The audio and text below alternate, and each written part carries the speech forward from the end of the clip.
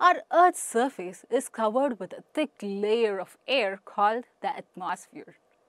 The air is thick near the surface of the Earth. It becomes thinner and thinner as we go higher up. Like all gases, air also has weight and hence it exerts pressure.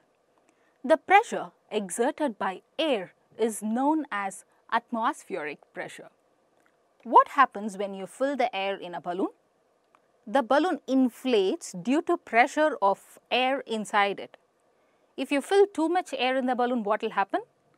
The balloon will burst because the pressure on the walls of the balloon will increase beyond which its wall can withstand. Look at this. The glass is fully filled with water and is covered with a cardboard. What do you think will happen when we invert this glass? The cardboard piece and the water did not fall. Shocking, right?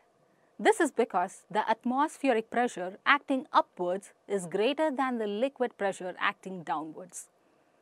Now, let's take an empty metal can and pour some water in it and heat the can. As water starts boiling, the steam is formed. It pushes out the air from the can. Now, let's stop heating and put the cap back on.